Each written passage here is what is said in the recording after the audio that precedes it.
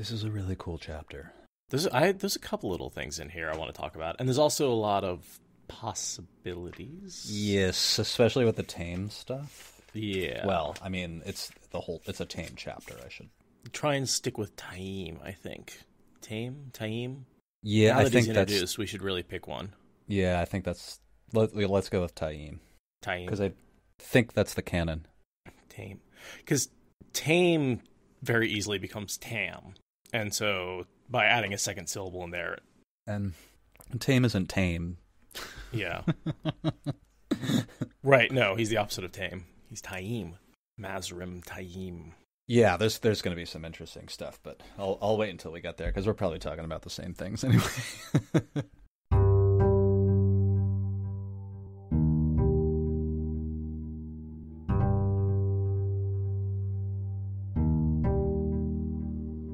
This is the Wheel of Time Spoilers podcast. Your hosts are Seth Jacobson and Patrick Heilar. Hi, I'm Seth. And I'm Patrick. And this is Chapter 2 of Lord of Chaos, A New Arrival, and our symbol is the Aes Sedai symbol, the joined Aes Sedai symbol. Or the symbol of ancient Aes Sedai is probably the best way to say that. A new arrival. I guess, yeah, it's just Taim showing up.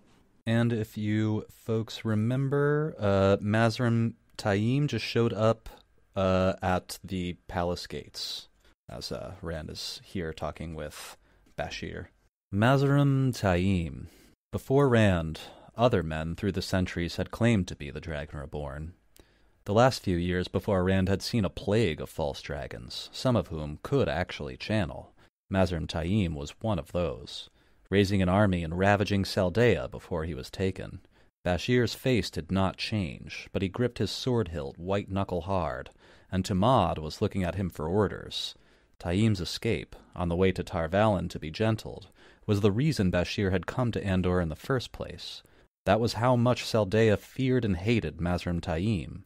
Queen Tenobia had sent Bashere with an army to pursue the man, wherever he went, however long it took, to make sure Taim never troubled Saldea again. The maidens merely stood calmly, but that name burst among the Andorans like a torch tossed in dry grass. Amarilla was just being helped to her feet, yet her eyes rolled up in her head again. She would have gone down in a heap once more if Carind had not eased her to the paving stones.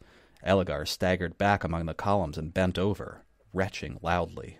The rest were all gasps and panic, pressing handkerchiefs to mouths and clutching at sword hilts.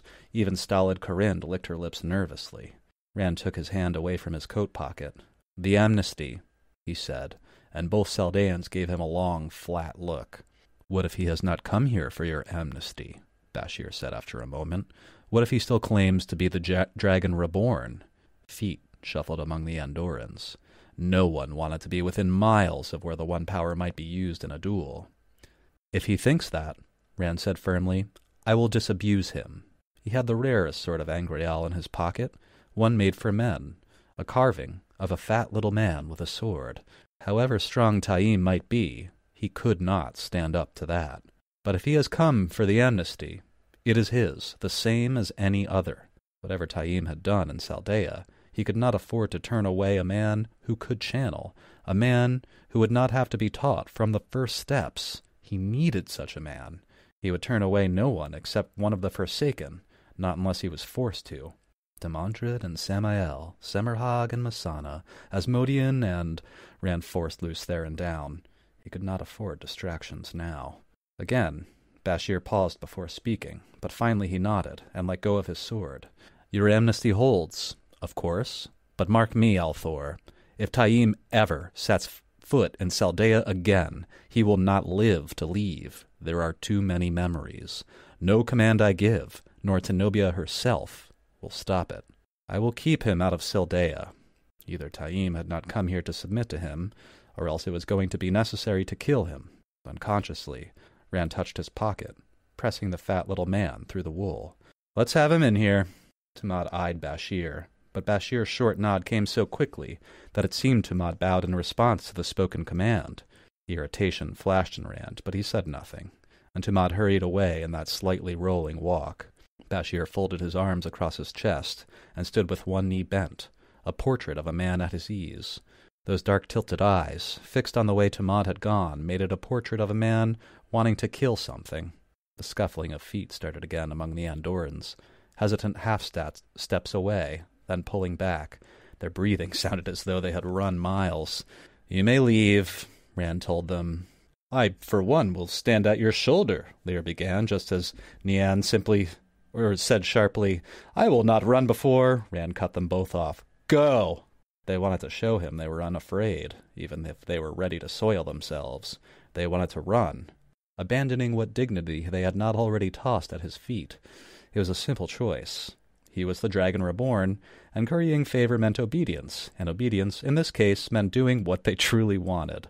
A flurry of extravagant bows and deep skirt-spreading curtsies, hurried murmurs of "By your leave, my Lord Dragon," and "As you command, my Lord Dragon," and they were not exactly scurrying out, but walking as quickly as they could manage without appearing to scurry, in the opposite direction from that in which Tamad had gone. No doubt, they did not want to risk a chance encounter with Mazrim Taim on his way in.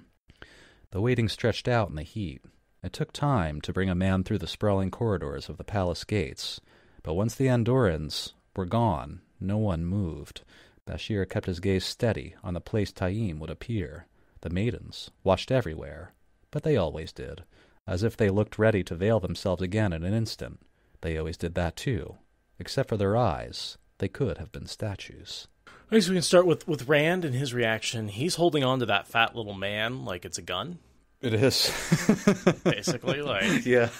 Every time he thinks of Taim, he like checks his pocket, you know. He's basically like the mobster who checks the gun holster. Yeah, he doesn't know what's going to happen. Taim might walk in and say, "Hello, Solo." It's important that he's got his hand on that gun. Totally. Because he's gonna try and reach out, and for all he knows, Mazrim Taim is like, "I'm gonna try and kill you and declare myself the Dragon Reborn in your place, because I still think I am." Right, and for all anyone in the room knows, he may very well do that. But Rand is sure that he can beat any single man in duel. Any single man without a Terangriel. Yes. Or an Angriel. Yes, that's an important thing to mention. Which he doesn't know that Mazrim Taim doesn't have one, right? He doesn't know that over his 15-ish years of channeling that he hasn't found one. It's entirely possible that he has. True, yeah. The only other things I think that I wanted to get at in my read in there were two things. I thought it was interesting and illustrative. Illustrative? I think they're both correct. Yeah, I think you might be right. Bashere says basically like, "Listen, Rand, I'm going to do what you're telling me to do here, but if this guy walks back into Saldea, I won't be able to stop the people. Like, if me and the Queen agreed to try to stop people from killing Taim, they wouldn't listen to us." So he was like, please, like, okay, like, give this guy your amnesty, but do not send him back to my country. You know, and he's saying all this while his soldiers literally have, like, waiting for Bashere to neck. sneeze wrong. Yeah. They're basically playing Maiden's Kiss without the kissing part. Yeah, and that's also kind of demonstrated at that point where what is it? Early on in the readout, where Rand's a little irritated that Tamad says something or other, and Rand's like, go get him or whatever, and Bashere nods to Tamad, and then Tamad leaves. I think there's a bit of that happening there. Sure. Well, I mean, they obey Bashere first. I mean, he is their general. And even though he's pledged to Rand, he's still loyal to the Queen of Tenobio. And so Rand is more of an advisor, if that makes sense. Well, right. Rand's not so used to that. No. He's used to the Aiel who do what they... Well, I was going to say who do whatever he say, but... That's the maidens don't really do exactly what he says, but and the only other thing, and we'll have more opportunities to talk about this through this chapter, is that Rand realizes that he needs an experienced channeler, hopefully one much more experienced than himself, because he's building his tower already. I believe the chapter after this is our intro to the Black Tower. I mean, it's the farm. Yeah, it's not called that yet, but we hear Rand say that at the end, like, I'm going to take Taim to the farm. I had forgotten, actually. It's been so long since I thought about this part in the series that it's initially a field that they call the farm. There's a bunch of men just camping. Kind of an odd place to set up, too. Do we ever talk about, like, why they choose that location? Ooh, gosh. If you were to ask me now, I'm not sure I remember the reasons, to be honest. It's in between roughly Caemlyn and Tarvalon, from what I remember, right? We'll have to take a look into the next chapter, because I think that's where when they visit the farm. Or it's technically in Andor somewhere, isn't it? Yes. Bramewood area? Is that correct? Right, because okay. That's what I thought. I was going to say Queen Elaine demands access to inspect it, and Taim is sort of mocks her. There's that whole confrontation between the two of them when Taim and Elaine are like, because she's like, you're on my territory, and he's like, yeah, so? What are you going to do about it? You going to attack my 200 channelers? That is a good point, that at this point, Rand has made his headquarters in Caemlyn, so it makes sense that he just set up nearby in a farm. But he can channel. Why would he set up, I don't know. I guess Tyr's not exactly a good place for it. Cairhien is kind of chaotic, so I guess if you're looking for something that's stable, that is owned by Rand, Andor is really the only choice. And then there's one last point, and this is something we'll bring up, I think I'll talk about a couple of times, but this fits in the category of things that make us think that Taim is forsaken or evil or something like that. The heat hardly seemed to touch him. So that means he's had training from somebody. Either from the only people we know who are male who can teach him that trick are forsaken. This is why I was suspicious of Taim from the very beginning, because he's been channeling for 15 years and he hasn't gone mad. That's a big part of it, yeah. It's just not explainable. Like, I mean, I guess you could say, like, well, it's different for everyone, and some, there's got to be outliers, and that's surely true, but 15 years? It does make me think that Taim has been a dark friend for a long time, or that perhaps he had some contact with Ishamael before, like in the Dream Shard when Ishamael was trying to get out, or something. Maybe, yeah. I want to talk about Taim-Demandred combo. People are saying that when he wrote this, Taim was supposed to be Demandred, DT specifically. And I actually, I'd like to do some research as to exactly when that was converted over. Because we know in the initial notes that was the plan, right? At some point in the notes, Jordan thought that Taim would be... But he clearly changed that. And I think he made that change long before he wrote this scene. But other people seem to think that it was only later he changed his mind. And I'd like to see some evidence one way or the other, because I don't have any offhand. Yes, I want to just totally agree with that. That I would really like to see some evidence one way or another, because, or exactly when that happened, because, the way I read this scene, you could really interpret this either way. He could be an outlier. Maybe he doesn't become a dark friend until right before this. I feel like that's really the only option. He pretty much has to be a dark friend by now. Would you agree with that? Sure. Yeah. Well, and my theory is that he was rescued from the Aes Sedai by one of the Forsaken, Demandred or Ishamael, and then was trained by them for a while. Yeah. And so he's been trained up, and even though he has been around for a while and may have learned other things, the idea is that some of these skills he learned from Forsaken. Certainly, he knows how to travel. When Rand shows him the weave, he's surprised, but I think he already knows it. He learns it very quickly. He does learn it suspiciously quickly. Also, in a bit here, I believe this is when he and Rand are talking to each other, but Rand says something like, can you sense when a man can channel, and can you train them? He asks them something like that, because I need men that can do these things. And Taim says both. And, considering other than the Forsaken and Rand, there's just no one he could have learned how to do that from. And I mean, yeah, I'm probably just going to end up rehashing this over and over, but it's all very suspicious. That's all I can say. It just doesn't seem to add up. He's being protected from the taint. Agreed. But I also want to I want to acknowledge the people out there who are convinced that up up through this point, Jordan only changed his mind much later after he'd written a lot of these scenes. So, one thing to take into account and one thing to think about is if this was actually Demandred, would he act this way? And for the most part, we seem pretty consistent, right? Like, yeah, Taim's actions seem very consistent with him being a Forsaken in disguise. But that's not canon. And I want to, make sure that people are that is not what actually is happening here. What's happening here is he is a dark friend, most likely converted by Demandred when he was rescued from the Aes Sedai.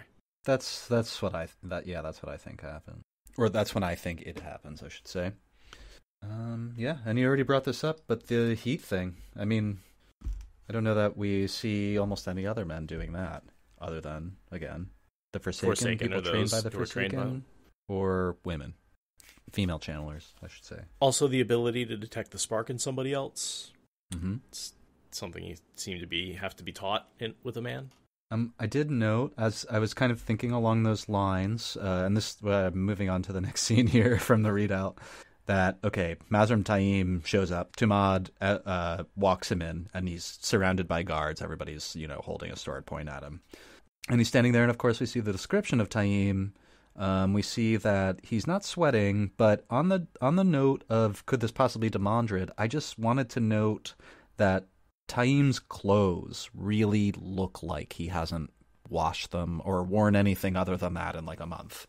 This is what your clothes look like when they were once really nice, and then you lived in a prison cell for a month or walked for a month or something like that, I just wanted to note that. It does seem to be he actually walked for a month, yeah. And it doesn't seem like Demandred would gateway in. I think Jordan would, because he loves to leave us little clues in the clothes. And if a Forsaken came in, they would be not covered in road dust.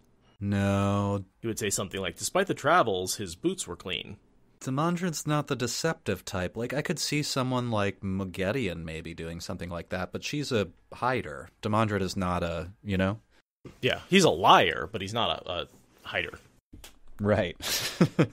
And again, the heat hardly touches him, and I don't think either of us mentioned this yet, but throughout the dialogue between Taim, Bashir, and Rand, they're giving all kinds of threats to Taim. He's clearly just walked into the lion's den, and he's being a little smirky and looking everyone right in the eye, and he just isn't afraid. Right, which is a very Forsaken trait.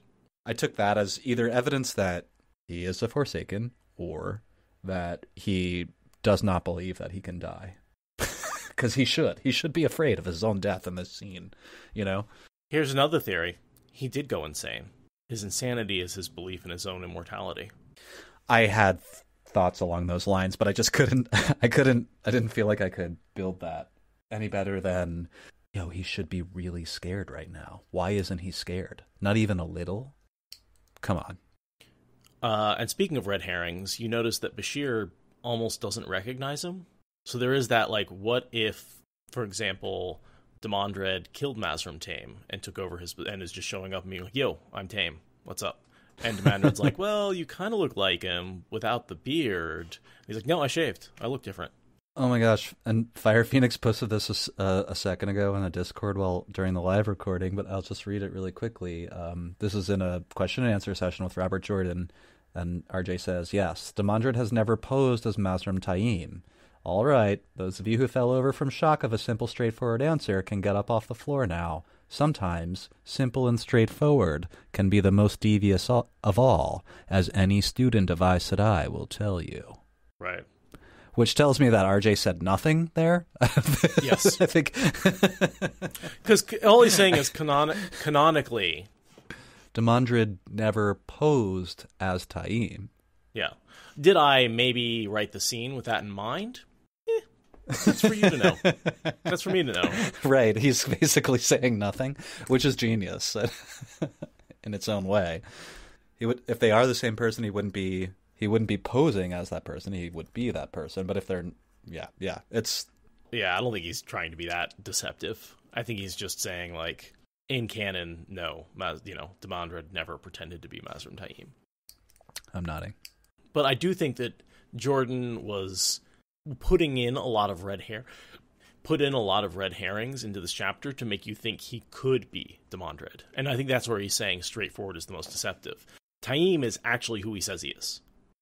Yeah. Besides being a dark friend.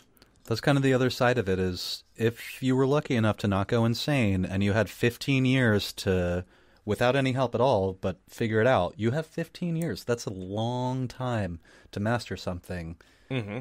I don't see, in theory, I mean, if he had that much time, I don't see why it couldn't be done. And presumably he found a few other people who could channel. One of them went insane. You know, he may have figured out. He mentions at some point, yeah.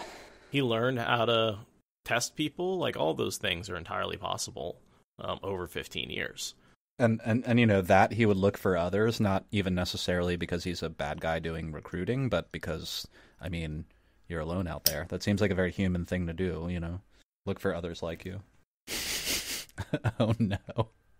Someone just, Phoenix just posted a Dragon Mount theory article. Could Moradin be Taim's father? Yeah, the timelines don't match up. Moradin hasn't been out, or Ishamael hasn't been out. Oh, do you mean like the body of Moradin? Could be Taim? That doesn't make any sense. Oh. Why would he do that? That's just... I like the wacky theories sometimes. It's fun to watch people try to justify. In any case... Moradin... No, I can't even... I could do something with, like, time change, like have him have a kid and then put him in a vacuole where time goes differently and have him, like, grow up there and age so he was an adult at the same time. It's just incredibly crazy. It's out of the world. Out of this world. No. For no reason. No reason whatsoever. Even I think there's a limit to crazy theories, and I love my crazy theories. Can I just point something out a little bit? Absolutely. He's talking to Bashir. He's talking about after he talks about shaving. I hear you hid what happened to Musar and Hashari and their wives. Mm-hmm. And I was looking like, what happened? All they really wanted to do now is serve and obey. Oh, yeah. He hit them with compulsion. Yeah. Taim knows compulsion, and he knew compulsion before he was taken prisoner. Yes. Although this is an interesting thing, basically, and this will be in my read, but we should talk about it. Let's see. So Bashir basically asks Taim to prove that he's really Taim. Taim says first, he's like, I shaved, Bashir. It's hot here. Because they're from far away. And then Bashir says, okay, then tell me something that only you and I would know. And it seems like from the dialogue here, and again, I'll read it in a second, but basically Taim's saying that under a flag of parley, 4 of Bashir's people met with Taim to make peace during a battle or something, and the 4 of them ganged up on him and tried to stab him to death during an official parley, and Taim turned and broke their minds and that of their wives, apparently, as well. Oh, because they would have been there. They're Saldaeans. Yes, those were the 4. Was 2 men and 2 women. Oh, 2 I men see. And their wives. Yeah. He broke their minds and made them so that they would never want to do anything but what they were told to do ever again. And that's when Bashir almost flips out and loses it. Like, how are they doing? Well, basically that they're drooling somewhere in a cell or something. Right. Yeah, they're mind fucked. But also, I guess, sorry, I'm chasing my tail in circles here, but the reason I brought that up is because who was wrong in that situation? Everyone. Everyone was wrong in that situation. And so that it may initially make you think, whoa, Taim's a bad dude, but like Bashir's people tried to assassinate him under an official parley flag. I mean, that's worse. I think that's worse, to be honest. I would agree. Yeah. No, my shock is just that he knows compulsion. Yeah, I forgot to even bring that up, but that is another possible strike against Taim as far as, like, has he been a dark friend for a long time? If he's attacked and someone tries to knife him and the first tool he turns to is compulsion, dude, not like... Right, like a air bubble, Yeah, or like just tie him up with weaves of air. Like we see people do that all the time. It's got to be easier to do 4 weaves of air than 4 heavily complex weaves of compulsion. Right, or of fire. Turn their knives into molten steel. Like, right, yeah. You don't have to do anything that complicated. Anyway, I'll start this read because it's fairly long. But this is some of this stuff in here is It's a very interesting conversation between the three of these men. I'll just leave that there. Bashir took advantage of the silence. "You say you're Mazrim Taim?" He sounded doubtful, and Rand looked at him in confusion. Was this Taim or not? Only a madman would claim that name if it was not his. The prisoner's mouth quirked in what might have been the beginning of a smile, and he rubbed his chin. "I shaved, Bashir." His voice held more than a hint of mockery. "It is hot, Miss Farsouth, or had you not noticed? Hotter than it should be, even here. Do you want proof of me? Shall I channel for you?" His dark eyes flickered to Rand, then back to Bashir, whose face was growing darker by the minute. "Perhaps not that. Not now. I remember you. I had you beat at Irinjavar until those visions appeared into the sky. But everyone knows that. What does everyone not know that you and Mazrim Taim will?" Focused on Bashir, he seemed unaware of his guards, or their swords still hovering near his ribs. "I hear you hid what happened to Masar and Hakari and their wives." The mockery was gone. He was just relating what had happened now. "They shouldn't have tried to kill me under a parley flag. I trust you found them good places as servants? All they'll really want to do now is serve and obey. They won't be happy otherwise. I could have killed them. They all four drew daggers." "Taim," Bashir growled, hand darting for his hilt. "You—" Rand stepped in front of him, seizing his wrist with the blade half drawn. The guards' blades, Tamad's as well, were touching Taim now, very likely touching flesh the way they were shoved against his coat, but he did not flinch. "Did you come to see me," Rand demanded, "or to taunt Lord Bashir? If you do it again, I'll let him kill you. My amnesty pardons what you've done, but it doesn't let you flaunt your crimes." Taim studied Rand a moment before speaking. Despite the heat, the fellow barely sweated. "To see you. You were the one in the vision in the sky. They say it was the Dark One himself you fought." "Not the Dark One," Rand said. Bashir was not fighting him exactly, but he could feel the tension in the man's arm. If he let go, that blade would be out and through Taim in a heartbeat, unless he used the power, or Taim did. That had to be avoided, if it could be. He kept his grip on Bashir's wrist. "He called himself Baal Zaman, but I think he was Ishmael. I killed him later, in the Stone of Tyr. I hear you've killed a number of the Forsaken. Should I call you my Lord Dragon? I have heard this lot use the title. Do you mean to kill all the Forsaken?" "Do you know any other way to deal with them?" Rand asked. "They die, or the world does, unless you think they can be talked into abandoning the shadow, the way they abandon the light." This was becoming ridiculous. Here he was, carrying on a conversation with a man who certainly had 5 sword points drawing blood beneath his coat, while he himself held on to another man, who wanted to add a 6th, to draw more than a trickle. At least Bashir's men were too disciplined to do more without their general's word. At least Bashir was keeping his mouth shut. Admiring Taim's coolness, Rand went on as quickly as he could without seeming to be hurried. "Whatever your crimes are, Taim, they pale beside the Forsakens. Have you ever tortured an entire city? Made thousands of people assist in breaking each other slowly, and breaking their own loved ones? Semerhag did that, for no reason than that she could, to prove she could, for the pleasure of it. Have you murdered children? Graendal did. She called it kindness, so they would not suffer after she enslaved their parents and carried them away." He just hoped the other Saldans were listening half as closely as Taim. The man had actually leaned forward slightly in interest. He hoped they did not ask too many questions about where all this came from. "Have you given people to Trollocs to eat?" "All the Forsaken did. Prisoners who would not turn always went to the Trollocs, if they weren't murdered out of hand. But Demandred captured 2 cities, just because he thought the people there had slighted him before he went over to the Shadow, and every man, woman, and child went into Trolloc bellies. Mesa Anna set up schools in the territory she controlled, schools where children and young people were taught the glories of the Dark One, taught to kill their friends who didn't learn well enough or fast enough. I could go on. I could start from the beginning of the list, and go through all 13 names, adding 100 crimes as bad to every name. Whatever you've done, it does not rank with that. And now you've come to accept my pardon, to walk in the light and submit to me, to battle the Dark One as hard as you ever battled anyone. The Forsaken are reeling. I mean to hunt them all down, eradicate them, and you will help me. For that, you've earned your pardon. I tell you true. You'll probably earn it 100 times over again, before the last battle is done. At last he felt Bashere's arm relax, felt the man's sword sliding back into its scabbard. Rand barely stopped himself from exhaling in relief. I don't see any reason to guard him so closely now. Put up your swords. Slowly, Tamad and the others began sheathing their blades. Slowly, but they were doing it. Then Taim spoke. Submit? I had thought more of a compact between us. The other Saldeans tensed. Bashere was still behind Rand, but Rand could feel him stiffening. The maidens did not move a muscle, except that Jelani's hand twitched toward her veil. Taim tilted his head, unaware.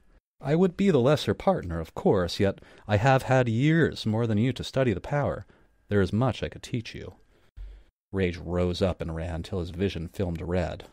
He had spoken of things he should have no knowledge of, had probably birthed a dozen rumors about himself and the Forsaken, all to make this fellow's deeds seem less dark, and the man had the audacity to speak of compacts? Luce Theron raved in his head. Kill him! Kill him now! Kill him! For once Rand did not bother to quell the voice. No compact, he growled. No partners. I am the Dragon Reborn, Taim. Me. If you have knowledge I can make use of, I will. But you will go where I say, do as I say, when I say. Without pause, Taim slipped to one knee. I submit to the Dragon Reborn. I will serve and obey. The corners of his mouth quivered again in that almost smile as he rose. Tamad gaped at him. That fast? Rand said softly. What I wanted to bring up, specifically when he says, I would be the lesser partner. I've had years more than you to study the power. And something we brought up early on in this chapter is when Rand looks at Taim and says, oh, he looks about 35. He's had 15 years to fight against the Taint. But we never get confirmation of that from Taim. And based on this quote that I found from Jordan says Taim has slowed, and he is in his late 20s.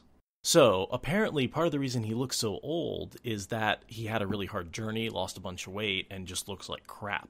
He's actually only about 27, so Rand's assumption about 15 years of channeling is way off. So he's more like 10 years older than Rand? A little less, 9, 8? Not even that, less than that. Yeah, because he's 27, Rand's 21 at this point, because if we're talking 99. So yeah, it's... So effectively, Taim would only have their age difference in the amount of time that he's been able to train that Rand hasn't. 6 exactly. years. And it's entirely possible that he maybe didn't start channeling as early as Rand. So it's entirely, it makes it a lot more realistic to be like, oh, he's had 5 years of channeling where he hasn't gone insane, not 15 years of channeling where he hasn't gone insane. And so that actually sort of puts all the rest of the theories sort of in a different light, where we're like, man, something weird has to be going on here, because how could he survive for that long without going insane? Well, the answer is, again, unreliable narrator. Rand was wrong. Yeah. And we've been taking that as canon for his age, but Taim is actually quite a bit younger than Rand thinks he is.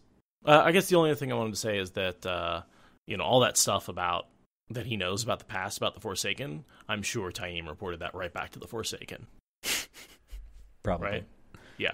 They don't spend much time together after this. No, but I guarantee he must be spying, right, for Demandred. I'm guaranteeing. Part of the reason I think he wants to stay close to Rand, he's kind of upset that he just gets delegated to go deal with the tower, is he was hoping to be close to Rand and a spy. I believe Taim's contact is supposed to be Demandred. Demandred broke him free. That's one of the tools that Demandred talks about crafting. That's interesting. Yeah, I always wish we had more from Demandred. I don't feel very much like the Demandred that Sanderson wrote in the last battle is the same Demandred that we get in these chapters. I know that's, like the same way that we get a slightly different Matt. It's just a slightly different character. It doesn't feel the same to me. Sure, of course not. That fast? Rand said softly. The rage was not gone. It was white hot. If he gave way, he was not sure what he would do. Luce Theron still babbled in the shadows of his head. Kill him. Must kill him! Rand pushed Luce Theron away, to a barely audible murmur. Perhaps he should not be surprised at this. Strange things happened around Ta'Veren, especially one as strong as himself. That a man might change his mind in a moment, even if his course had been carved in stone, should be no great surprise. But the anger had him, and a strong streak of suspicion. You named yourself the Dragon Reborn, fought battles all over Saldea, were only captured because you were knocked unconscious, and you gave up this quickly. Why? Taim shrugged. What are my choices? To wander the world alone, friendless, hunted, while you rise to glory? That's supposing Bashere doesn't manage to kill me before I can leave the city, or your Aiel women don't. Even if they don't, the Aes Sedai will corner me sooner or later.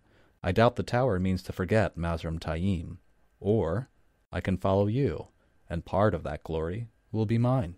For the first time he looked around, at his guards, at the maidens, and shook his head as if he could not believe it. I might have been the one. How could I be sure otherwise? I can channel. I'm strong. What said I was not the Dragon Reborn? All I had to do was fulfill just one of the prophecies. Like managing to be born on the slopes of Dragonmount? Rand said coldly. That was the first prophecy to be met. Taim's mouth quirked again. It was really not a smile. It never touched his eyes. Victors write history. Had I taken the Stone of Tyr, history would have shown I was born on Dragonmount, of a woman never touched by a man, and the heavens opened up in radiance to herald my coming, the sort of thing they say about you now. But you took the stone with your Aiel, and the world hails you as the Dragon Reborn. I know better than to stand against that. You are the one. Well, since the whole loaf won't be mine, I'll settle for whatever slices fall my way. Taim does a pretty good job at showing why he would change his mind. His arguments, sound. Were I in his position, I'd say something similar. And again, the best lies are mixed with truth. All of that's true. He's just also hedging his bets by being on the side of the Forsaken as well.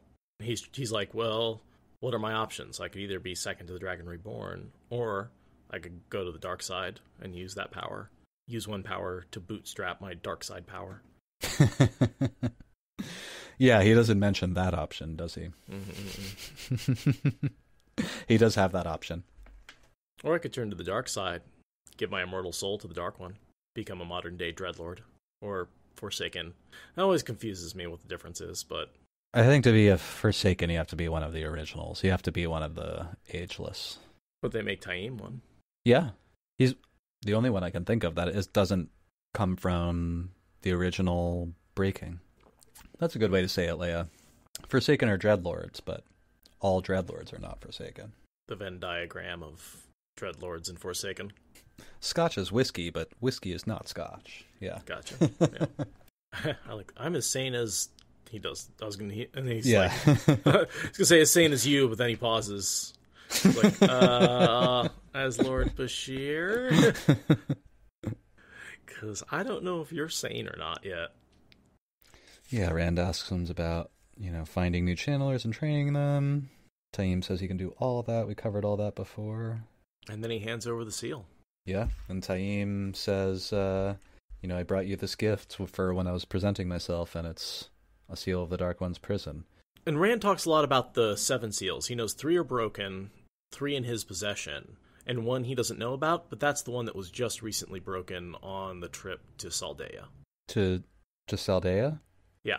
Nynaeve had it. They wrapped it up in the silk gown and boxed it away, and when they pulled it out, it was broken. Oh, to Saladar. Oh, what did I say? Saldea.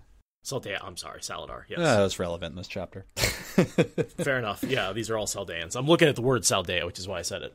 So on the trip to Saladar, that one was broken. So that's the one he doesn't know about. The Supergirls just had the one. They just had the one, yeah.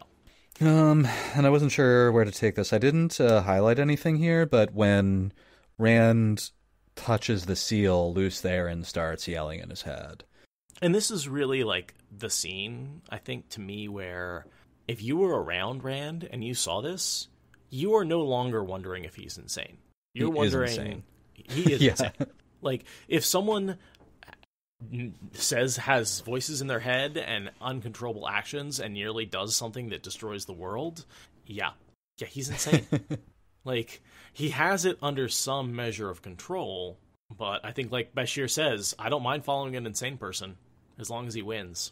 Yeah, I was kind of hooked by something I think you almost said before when you're saying, if you're looking at Rand right now and he's like, in this scene, basically, Taim hands the seal, which is wrapped in like a cloth, to Rand. Rand accepts it, touches it, realizes what it is, and, Lews Therin starts saying, break it, break them, they all must break them all, and, like, whispering in his head. And then Rand kind of blinks and suddenly realizes he's holding the seal up above his head, and he's whispering that to himself. So it may not have been a voice in his head. He's saying it out loud. And the whole, Bashir and Taim and all the guards are standing there staring at him. Any idea why the seal triggers that sort of reaction in him? No. It is an interesting question, though, because, until all the way until the end, Rand insists that Lews Therin was the one who knew to break the seals, not him. My thought, and I no real evidence to back this up, is we know that the Dark One has broken 4 of the seals, and not many of them are left. Mm-hmm. And we know that Mazrim Taim is giving this to him, I'm guessing for a reason. So my question is, here's the other thing I want to presuppose. We've also seen the Supergirls feel the Dark One's touch through the seal before it was broken. So is the fact that when Taim hands him the seal, is somehow having the seal in his possession, somehow letting the Dark One touch Rand and cause the taint to sort of surge forward and make Rand a little more insane? And was that deliberate by Taim? Yes. I'm going with it. I don't think necessarily it was deliberate, right? I'm gonna pull back on that one. I think that he, but it would make sense as his evil. Oh, for ploy. sure. Yeah, it makes so much sense. It's hard to deny. I hadn't even thought of that, but I like your explanation because there is no reason, like I was saying in our last conversation a couple of days ago in chapter 1. One of the things that I'm going to be looking out for in the series from this point on is when Lews Therin tells Rand to do something, explains how to do something, or something like that. I really want to be taking a look at, is it possible that this isn't coming from another brain, another source? Is it that it's either Rand discovering something, which is not unprecedented in any degree, like Aviendha, Nynaeve, Elaine, Egwene, they're all doing this all the time, rediscovering things. Or, like in this case, is the Dark One whispering in his mind directly? Because that actually, mechanically, I don't see why that wouldn't work. Because I always kind of saw it as the more tainted Rand becomes, the deeper his connection with the Dark One, and why the Dark One can speak to him. They're connected, almost like you would be if you were a Dreadlord or one of the Forsaken. Almost. It's not as powerful, but like that. The taint is the Dark One. Totally. You're just like a heavy petting, like, you're not like making out yet or anything, but there's contact. There's definite contact. Now, okay, that's my wacky theory. Realistically, what I think Taim is actually doing, and this sort of occurred to me just now, is he gives the seal to Rand, puts a tracker on it, and then when he wants to steal the rest, he assumes they're all together, and he knows he can just steal them all back, steal that one back, and get the rest with it. And that's how he's able to steal them at the last battle. I was wondering something along those lines, too, when you first said that. Because, the question that popped into my head was, the seal is Quendiar. Can you put a tracking device, in air quotes, a tracking weave, on a piece of Quendiar with the same ease you would on a nickel? Seems like it does. Yeah.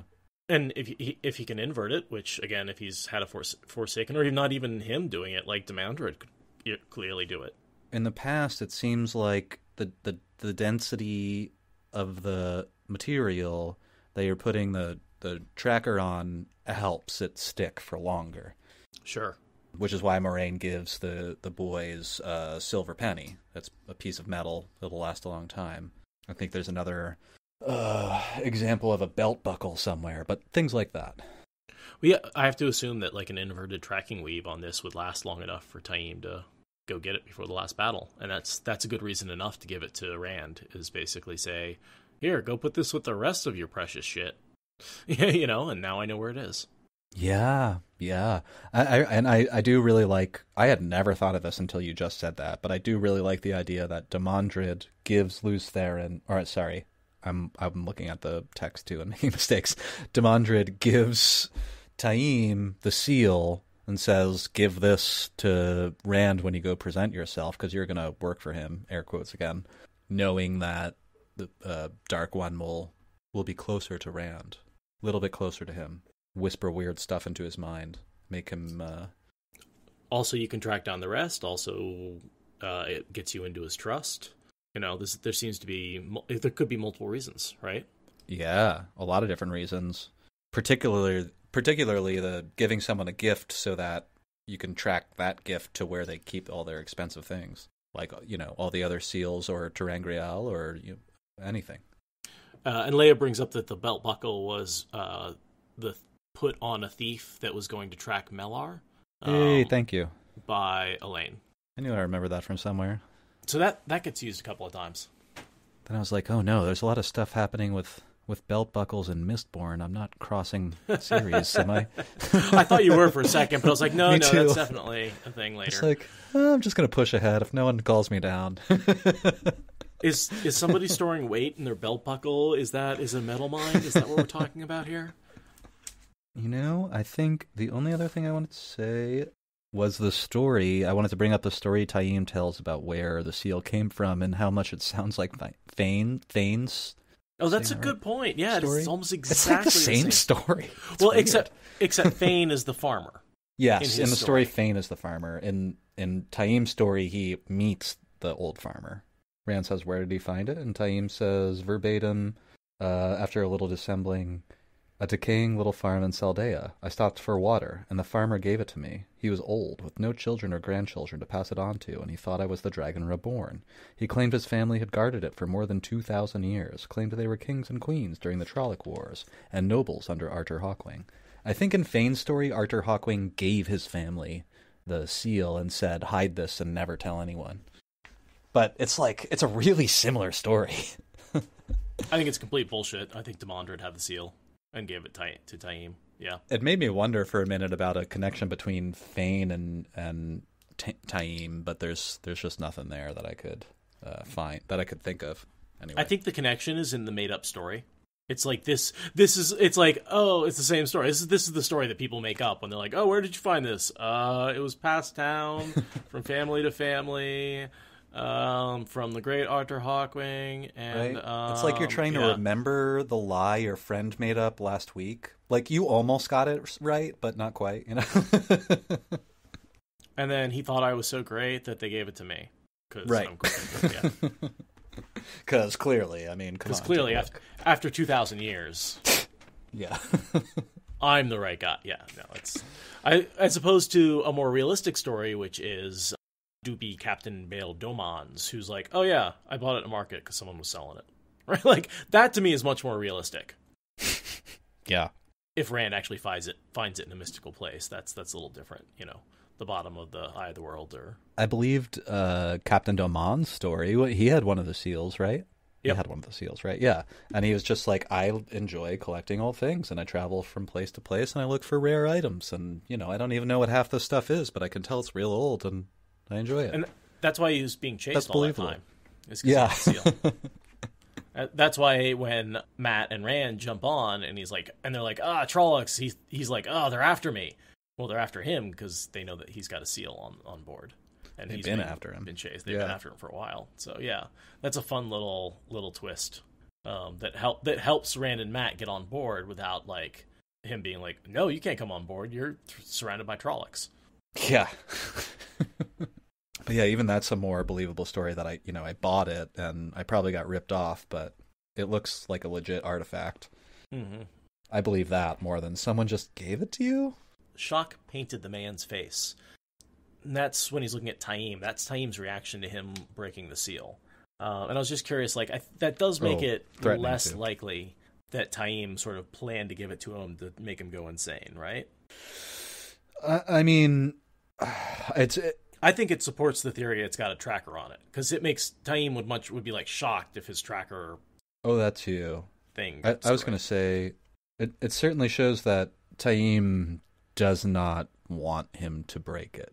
Whether that's because Taim knows that there's a tracker there, or because Taim doesn't know anything at all. Yeah, or he wants the Dark One's influence to slowly seep into Rand. Or like Demandred said, here's what's going to happen, and Taim was like, yeah, sure. Hands the Dragon Reborn the seal, and he's picking it up, and he's like, oh my god. No way, he's not really going to do it, is he? That could be it too. I don't know. Do you know what this is? You must, or you wouldn't have brought it to me. Where did you find it? Do you have another? Do you know where another is? And here's a major problem with loading 4 questions into a sentence. No, Taim said, voice unsteady. That is the only one I've ever heard. All sorts of rumors since I escaped the Aes Sedai, and he just dissembles and doesn't actually answer any of Rand's questions. I mean, he does say no, but it could be to anything. Or a flat denial that he'll answer the question. Like, that doesn't mean anything in that context. So I think what he's doing is actually answering the questions in reverse order. So, do you know where another is? No. Do you have another? That's the only one that And then where did you find it? And then he goes into his story. So he actually answers all those questions, except the first one that Rand answers himself. Do you know what this is? You must, or you wouldn't have brought it to me. That's sort of rhetorical. And then, do you know what this is? Yes. Where did you find it? He talks about the farm. Do you have another? That's the only one Yeah, he says, that's the only one that's the only one and then he says, like, I've heard rumors, It's kind of a broken, yeah. He interrupts himself, so you're not really sure what he was going to say. And that interrupting himself could be like, maybe he saw 2 of them, but that's the only one he has, and he didn't want to say, oh, that's the only one I've got, because then Rand would be like, oh, but did you see another one? I love Bashere also. It's the only other person that speaks in the scene, and all Bashere says is, I don't know what that is, but I think maybe you should wait before deciding to break it, huh? It's the only other line of dialogue in the whole... Unwrap it first, Sorry, I don't know why I find that so amusing. It's like being the cool guy in the corner when it's like he's dealing with literally 2 of the most dangerous people in the world, and he's just like, maybe don't end the world. Hey, no big deal, but could be grandma's china or something. Like, you might want to unwrap it before you just smash the thing. Okay.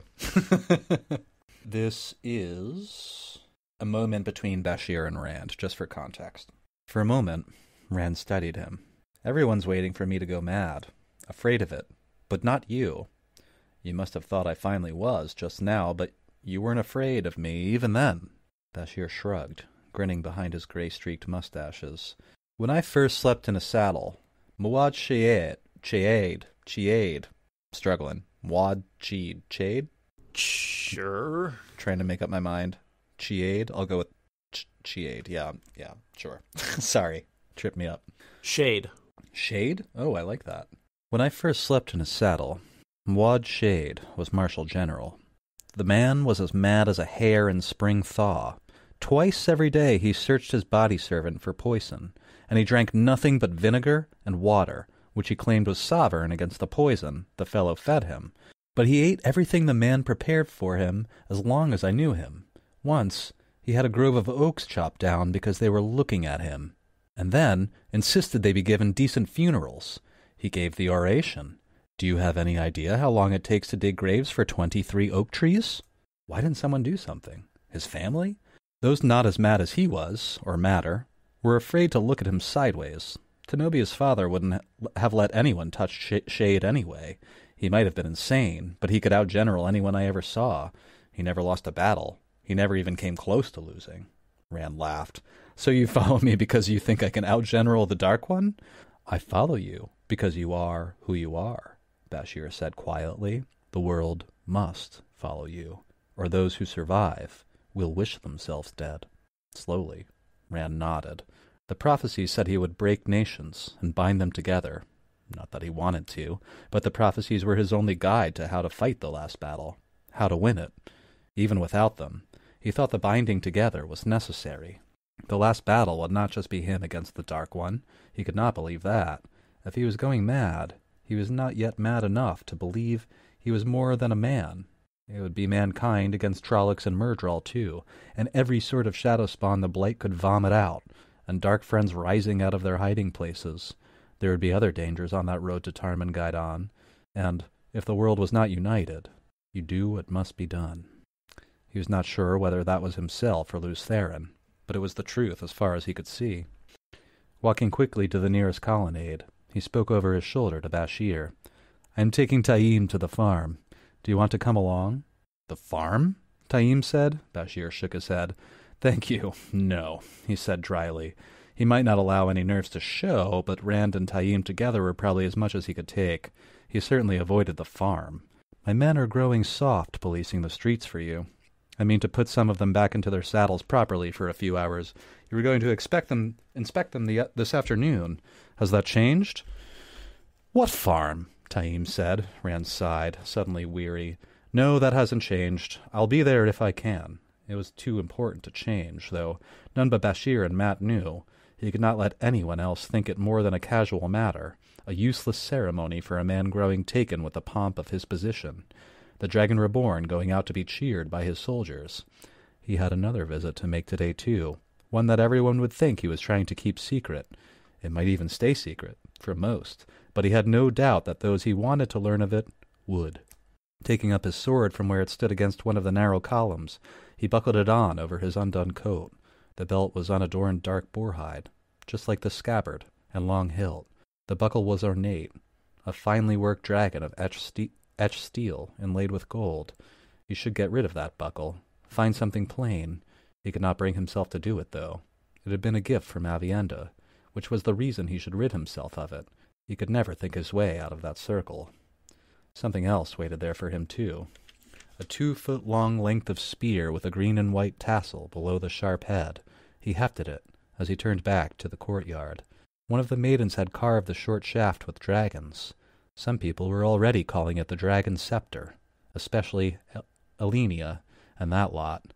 Rand kept the thing close to remind himself that he might have more enemies than those he could see. "What farm are you talking about?" Taim's voice grew harder. "Where is it you mean to take me?" For a long moment, Rand studied the man. He did not like Taim. Something in the fellow's manner would not allow it, or maybe something in himself. For so long he had been the only man who could even think of channeling without looking over his shoulder in a sweat for Aes Sedai. Well, it seemed a long time, and at least the Aes Sedai would not try to gentle him, not now that they knew who he was. Could it be as simple as that? Jealousy that he was no longer unique? He did not think so. Apart from everything else, he would welcome more men who could channel walking the earth unmolested. Finally, he would stop being a freak. No, it would not go that far. Not this side of Tarmangaidan. He was unique. He was the Dragon Reborn, whatever his reasons. He just did not like the man. "Kill him!" Lutheran shrieked. "Kill them all!" Rand pushed the voice back down. He did not have to like Taim, only to use him and trust him. That was the hard part. "I am taking you where you can serve me," he said coldly. Taim did not flinch or frown. He merely watched and waited, the corners of his mouth twitching for one moment in that almost smile. I wanted to bring up the fact that he's thinking about Avienda, who is now gone, which is part of the reason why he can't part with any gifts from her. He sent her off, and he regrets it. And then this is the birth of the Dragon Scepter, right? So he's had the spear, which was the Shanchan spear, but it's now has the dragons carved into it. And it's a little bit of an offhanded comment where it's like, oh yeah, by the way, someone carved the dragons into my Shanchan spear, and they're calling it the Dragon Scepter, which he carries for a while.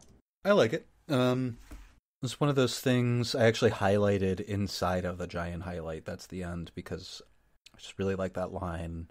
Rand kept the thing close to remind himself that he might have more enemies than those he could see. Like the one right in front of him.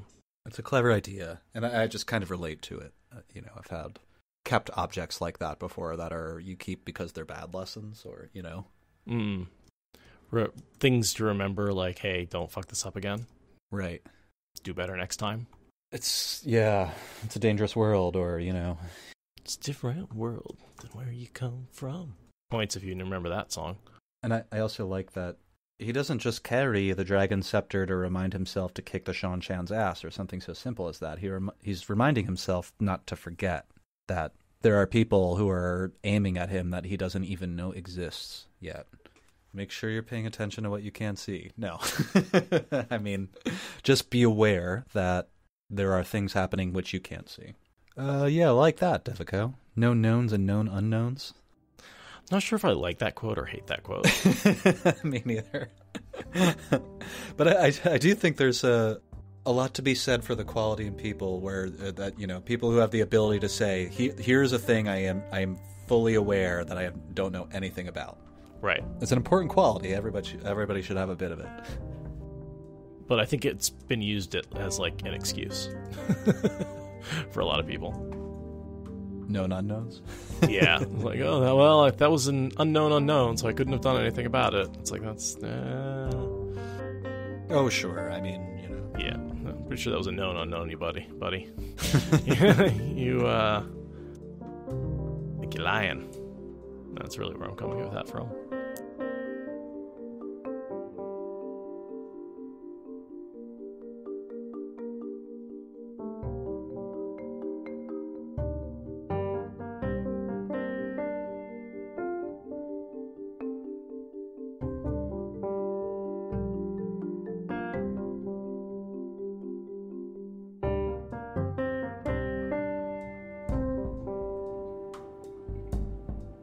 Man, that's a good chapter.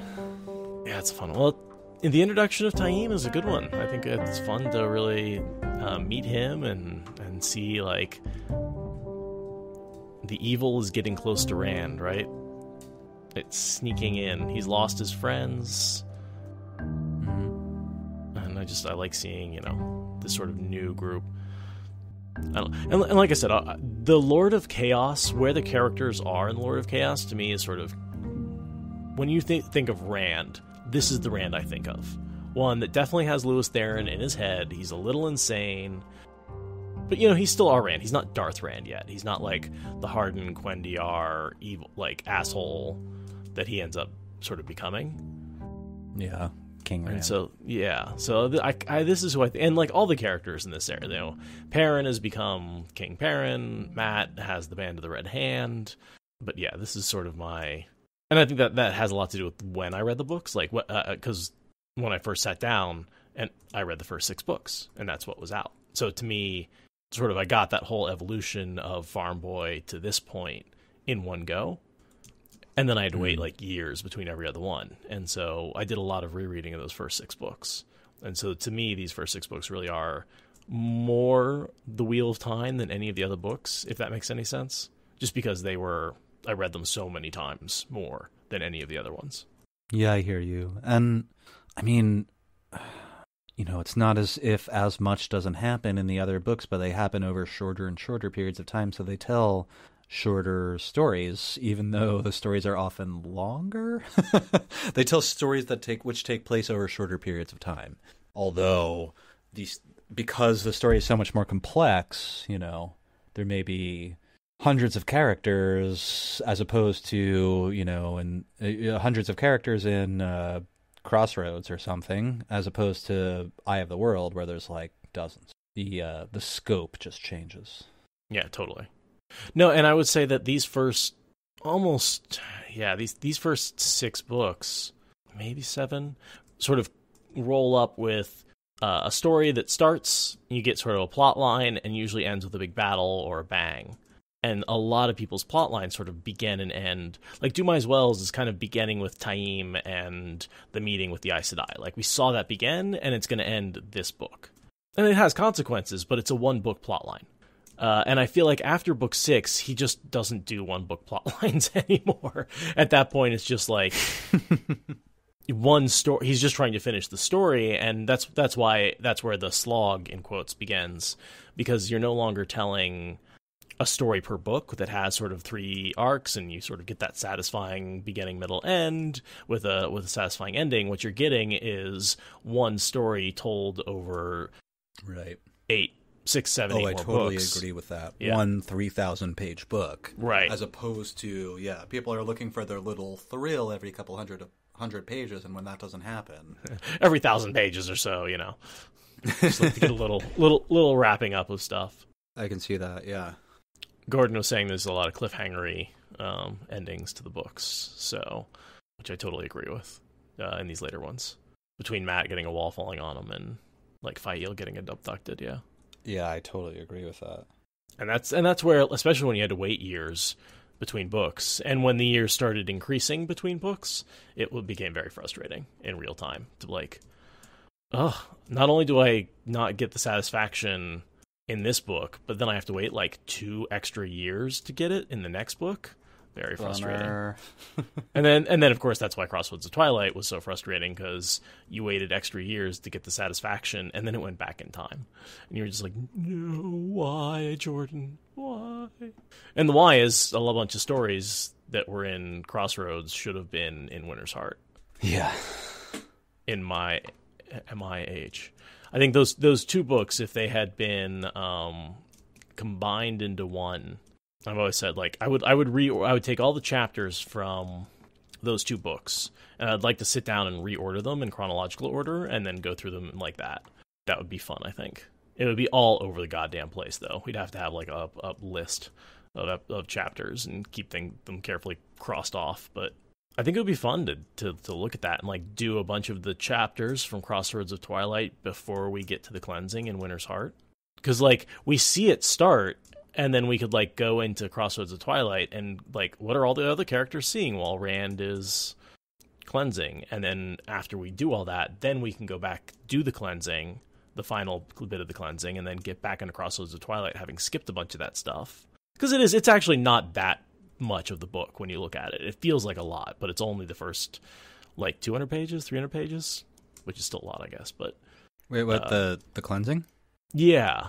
Yeah, that sequence, because you're watching it from both perspectives, from what I can remember as well, from the inside and the outside. Mm-hmm.